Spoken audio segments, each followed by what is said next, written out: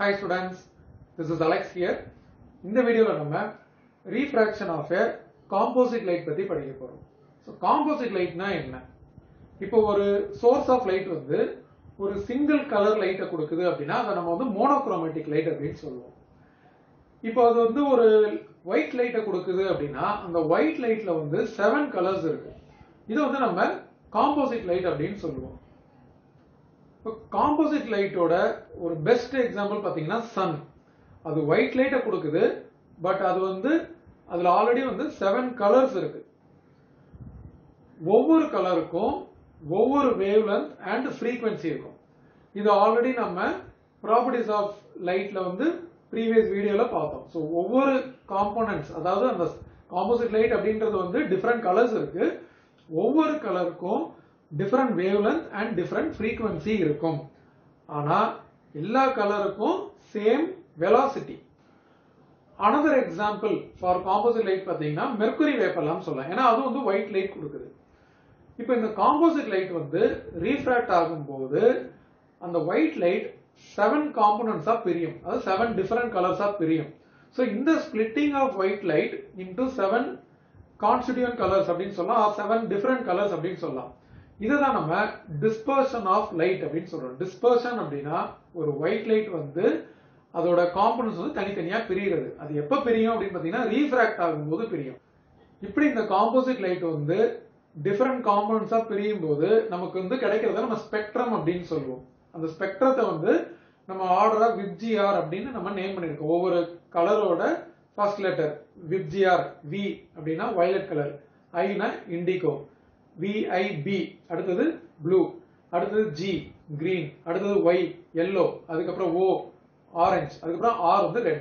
So இது வந்து நம்ம ஸ்பெக்ட்ரம் அப்படினு சொல்றோம். ஏன் நமக்கு இந்த white lightல இருந்து இந்த different components கிடைச்சிருக்கு அப்படினு பாத்தீங்கன்னா நம்ம refraction என்னன்னு பார்த்தோம். bending of light அப்படினு பார்த்தோம் இல்லையா?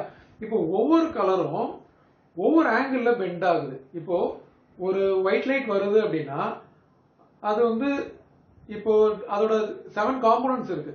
ஒவ்வொரு கலரும் ஒவ்வொரு ஆங்கிள்ல பெண்ட் ஆகும்போது அது தனியாயிடுது. இப்போ இதுவே எல்லாமே சேம் ஆங்கிள்ல பெண்ட் ஆச்சு அப்படினா அந்த white light மொத்தமா பெண்ட் ஆகி ஒரே white light தான் தெரியும். பட் இது ஒவ்வொரு கலரும் வந்து ஒவ்வொரு ஆங்கிள்ல பெண்ட் ஆகறனால நமக்கு அது வந்து பிரிஞ்சு தனியா நமக்கு தெரியுது. அதுதான் அந்த VIBGR என்ற ஸ்பெக்ட்ரம். இப்போ நம்ம ஒரு prism யூஸ் பண்ணி ஒரு white light இப்படி 7 காம்போனன்ட்ஸா பிரிச்சிட்டோம் அப்படினா அதோட ஆர்டர் பாத்தீங்கன்னா VIBGR அப்படின்றது bottom to top இருக்கும். So VIB G Y O R அப்படினு bottom to top இருக்கும்.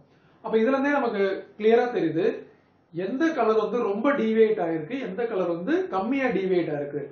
இந்த இதுல பாத்தீங்களா violet வந்து ரொம்ப டீவியேட் ஆயிருக்கு. அந்த நார்மலா டீவியேட் ஆகாம அந்த போற பாத்துக்கு கம்பேர் பண்ணும்போது violet வந்து ரொம்ப டீவியேட் ஆயிருக்கு. ரெட் வந்து கம்மியா டீவியேட் ஆயிருக்கு. அப்ப நம்ம என்னன்னா violet வந்து ரொம்ப பெண்ட் ஆயிருக்கு, ரெட் வந்து கம்மியா பெண்ட் ஆயிருக்கு அப்படி நம்ம சொல்லலாம்.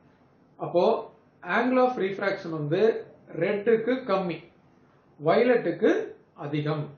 Snell's law பத்தி நம்ம ஆல்ரெடி பார்த்திருக்கோம். அதாவது sin I by sin R equal to mu2 by mu1. அப்போ angle of refraction வந்து determined in terms of refractive indices of the medium.